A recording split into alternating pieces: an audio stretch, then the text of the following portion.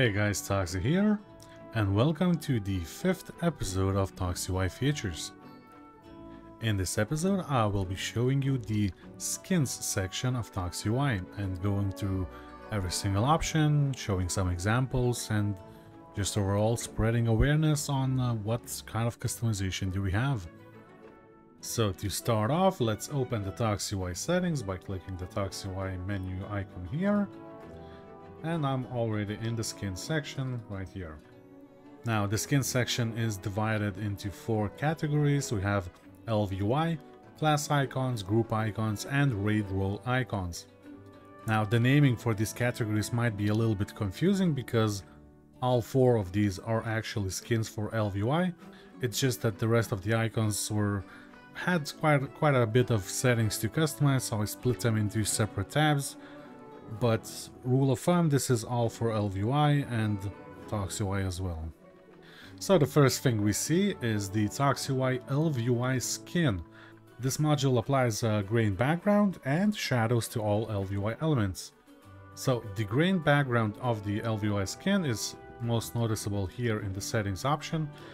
You can see that the backdrop of the settings is, it has like this grainy texture, and it's not flat as it usually is. So if I disable the skin, you can see that this is how it looks like by default, and it is applied to every single window, like the armory as well. If I disable the background, it also has the same background. Bags too, it's all the same. Now if I enable the skin again, you can see that the settings, the bags, the armory, all of them change to have that grainy texture. And the second element that is customizable is shadows, and we add these shadows to a lot of things. So if I disable them, we can see immediately that things like the settings frame, each individual buff, this little status bar here, the unit frames, even the action bars all have a shadow. So if I disable it, you can see the shadows disappear, and now they appear. Even the elements inside of the config also have a shadow, so we cover a lot of stuff with this one. And of course you can customize it by, increasing the shadow size, increasing the opacity of it. If you want to go really super fucking dark and have shadows everywhere, you can do that. You can also go the opposite direction and have it very subtle. So like, now the shadows are barely visible, and if I toggle, I can't really even see the difference. The next module in ElvUI skins is the ToxiUI game menu skin. And this is the feature I'm probably mostly proud about. Like, I really like it. I use it every day. I see it every day. And it's basically this little skin right here that we see when you open the game menu. So if I go back to the settings, you can see that a lot of it is highly customizable. You can of course just disable it if you don't like it. And you can also select to show different things. So for example, I can disable the player info, which is basically this little piece of info here: your name, guild, level, spec, and class. Then of course the random tips that change every time that you open the game menu. You can choose to disable these. And then you have some background options, like you can make your background a class color, or you can change the background manually, and you can also change the transparency of it. So for example, I can set it to 0 and the game menu is transparent again. Do note that we block any mouse interactions behind the game menu skin, so even if you don't see it right now, it's still there. And as you can see, like, I can't click any of my quests, I can't interact with details or anything. That is to, just avoid unnecessary clicks, and so keep that in mind. And then you can change the style of the spec icon. You will see this toggle in many places in this video. Right now it's set to ToxiUI stylized, but for example I can set it to ToxiUI white stroke, and that's how it looks. Then we have the AFK mode, which basically changes the screen when you are AFK, and you might notice that it closely resembles the game menu screen. So if I go to AFK, you can see a very similar view as to what you see on the game menu, except that the random tips have moved to the right side, and we also have a changelog. And in a similar fashion as for the game menu skin, you can also disable the information that we show and change the specialization icons. Next up, we have the Deconstruct module, and I actually need to disable Baganator to showcase this, so give me a minute. There we go. So the Deconstruct module is very useful, and I'm really sad that Baganator does not have that. But still, if you're using ElvUI bags, you can use our Deconstruct module.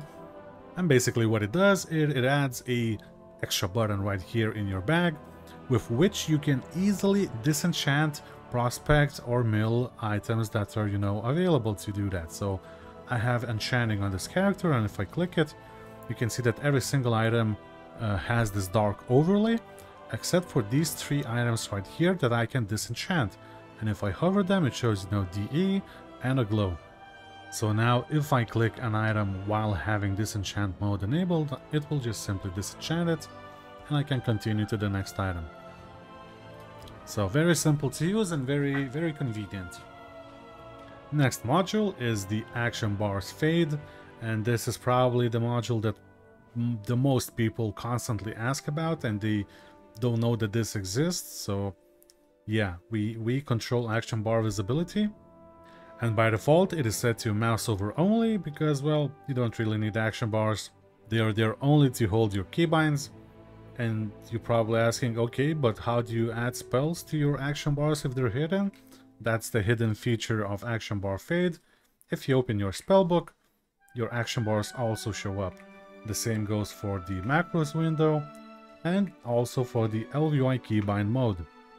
So with all of these things covered, I truly believe that you do not need action bars shown, but if you do, it's very easy. All you have to do is change the mode from mouse over only to, for example, show always. Or you can also do it show in combat. So let's go to do combat. So if you set it to combat, as soon as you enter combat, the action bars will show up. And you can of course have the reverse logic. Oh god damn it, dummies get lost from here. You can have the reverse logic by hiding them in combat, so they will show up when you're just walking around, and as soon as you enter combat, they will disappear.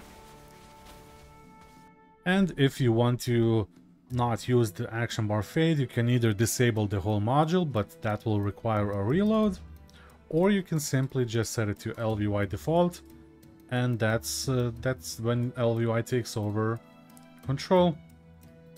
So if we go to action bars, you can see that we have the global fade transparency. So if I remove my target and change the slider, you can see that ElvUI now controls the visibility of the bars. And of course, while editing the video, I noticed that I forgot to mention one more thing for the action bar fade, and that's the show in vehicles option. So right now it is disabled and I can't access it. That's because I have vehicle bar enabled. So if I disable vehicle bar and go back to skins, you can see this option becomes accessible. And basically what it does, it shows your action bars while you're in a vehicle or also in skywriting mode. So if I mount up on my mount, you can see that the action bars show up. And yeah, that's what I wanted to show. And the last thing in the ElvUI category is color modifier keys. And there's not a lot to talk about here. It basically colors your modifier keybinds to be your class color. So if I show the action bars, you can see that Shift, Alt, and Control if you use that, or like the numpad, all of them get colored. Same goes for the mouse buttons as well. And of course this setting is also the same in the vehicle bar. So you can see Shift F, we have the green color modifier. And then moving on to class icons. So by default, you will see that we're using these special ToxiUI stylized icons. Thanks again to Shaz who helped me create them. I really appreciate it, and like this is the highlight of my UI, honestly. I fucking love these icons. And you are able to change their style here. So I have some images here to showcase them, because you do have to reload each time you change them. So the default stylized would be, you know, the simple class icon that you've seen in many UIs. And then we have the u.gg variant. These icons were pulled from u.gg, and of course I asked for their permission, so we have full rights to use them. That is fine. And then we have these spec icons in 4 different variants, colored white, and then the same with strokes. And these are the same icons that you're used to for ToxiUI. These are the same icons we've used in the Armory, in Wunderbar, and everywhere else. And of course, you can apply all of these icons to details too. Now, we cannot do that automatically, so we've prepared a button that opens your details configuration screen. All you have to do is go to Bars General, and here in the drop-down list, you see we have all of these, the same icons. So if I change it to ToxiUI's, you know, to class stylized, run some test bars, you can see we now have these fancy class icons. And if I set to UGG wide stroke, you can see they instantly change. Now, do note that all of these specialization icons are available only on the retail version of the game. And that is because Blizzard does not have a proper spec API. And we can't really check the spec of other players in your group or just overall other players. So we've decided to omit this functionality. But if I'm not mistaken, you can still use spec icons in details because they gather that data, they have that data. So then moving to group icons, this is all fairly simple. I'm gonna enable the party frames just for this example. We have 3 settings here in the group icons, the first one being role, then the dead icon and the offline icon. So if I disable the dead icon, you can see the little skull in the middle disappeared, and the same goes for the offline icon. And you can of course change these. The default is ToxiUI stylized, but you can change it to ToxiUI, ToxiUI material, or just default Blizzard style. And the same, you know, goes for the offline icon. We have a couple ToxiUI options and then Blizzard defaults. And we also have the role icons. These are the icons here on the left, which indicate your role, so tank, healer, DPS. And we have also a couple of selections. By default, it's ToxiUI material. But we have ToxiUI colored, which is from very long time ago. Then we have ToxiUI stylized, which are very detailed, but I believe like very detailed things don't look that good in WoW's rendering. And then we have simple white icons, so feel free to choose them. And then lastly, we have all of these raid role icons. Now, I can't show these because they only show up when you're actually in a raid. But all of them have 3 options. Option 1 is Blizzard default. Option 2 is ToxiUI material. So material, imagine a very flat simplistic style. And then stylized is, you know, icons with colors and like smaller details that, you know, make it a stylized icon. And that is it for ToxiUI skins. I really hope I didn't yap for too long because, oh my god, I see the recording is at 20 minutes, so hopefully I can cut that down by a lot.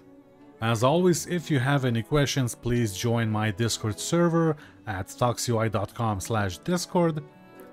I really don't like using the YouTube comment section, so if you have any questions, go to Discord. Thank you.